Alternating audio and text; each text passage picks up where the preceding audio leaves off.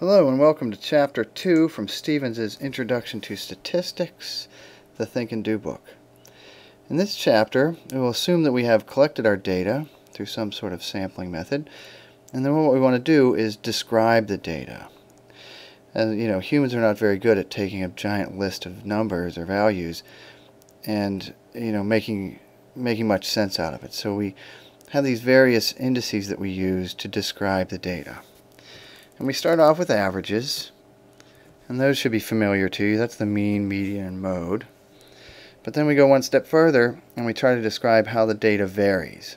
And basically we can do the variation with respect to the standard deviation, something called the variance, and then we also have the range, which is just the largest minus the smallest.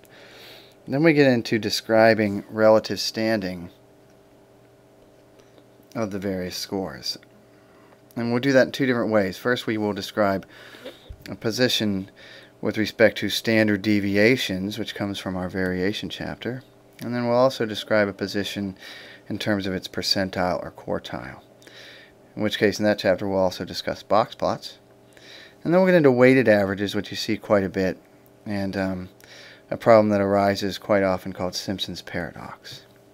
So it's a fairly long chapter, but it's pretty straightforward, and I hope you like it. So the next video will start with chapter 2.1, averages.